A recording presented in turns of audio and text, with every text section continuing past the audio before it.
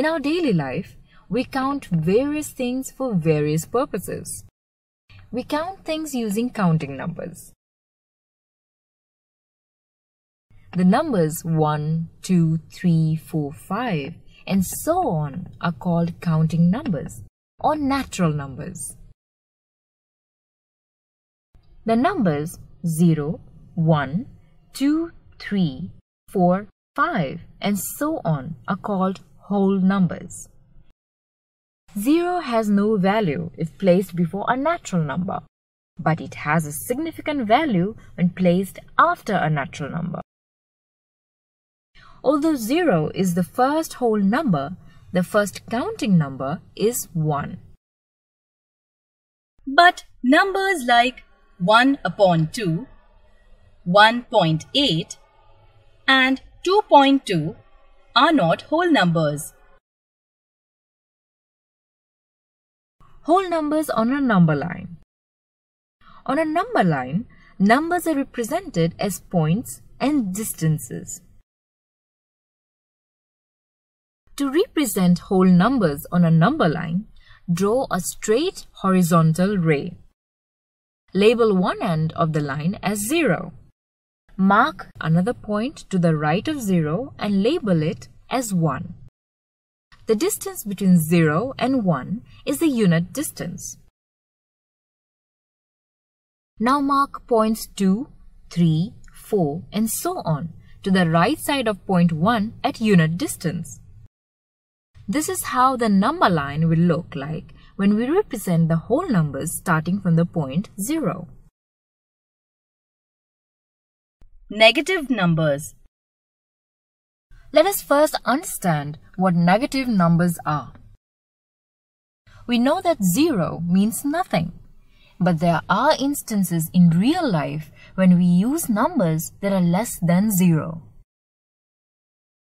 For example, in a few cold regions in the world, the temperature goes below 0 degrees Celsius, that is, -4 degrees Celsius, or even below -40 degrees Celsius. The numbers -4 and -40 are less than 0 and are called negative numbers. A negative number is any number that is less than 0. For example, -8 is a number that is 8 less than 0. A negative number is represented with a negative sign.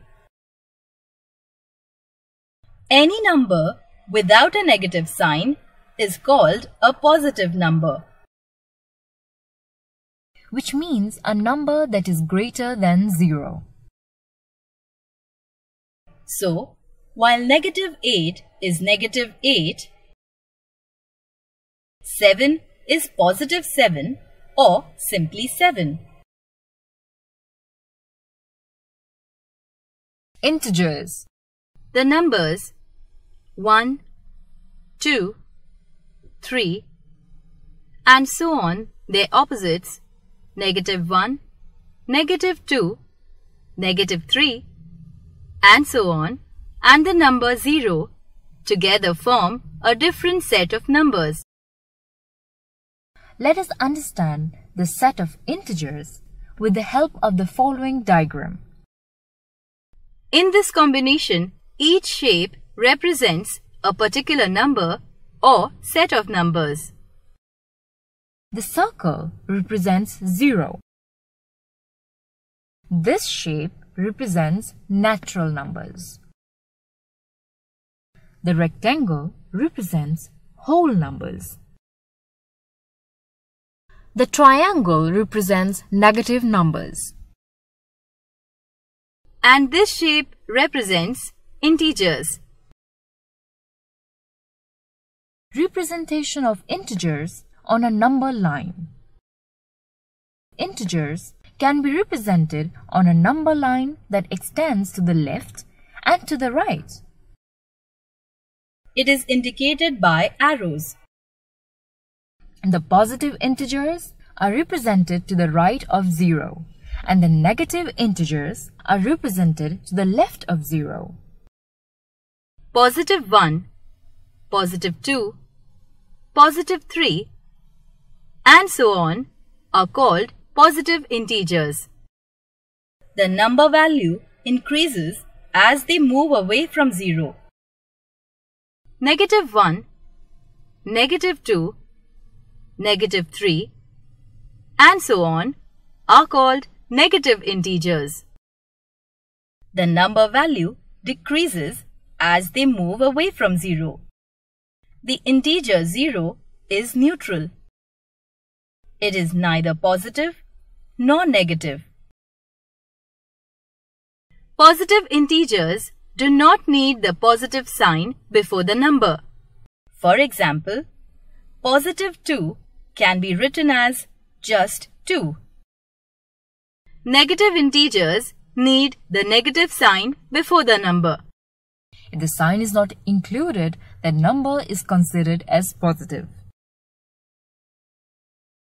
Two integers are opposites if they are each the same distance away from 0, but on opposite sides of the number line.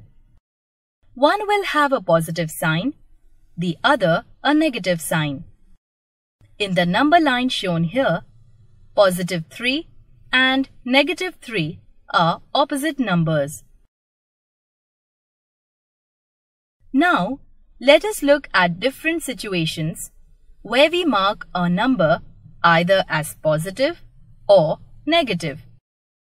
Money earned or deposited is marked as positive, whereas money owed or spent or withdrawn is marked as negative.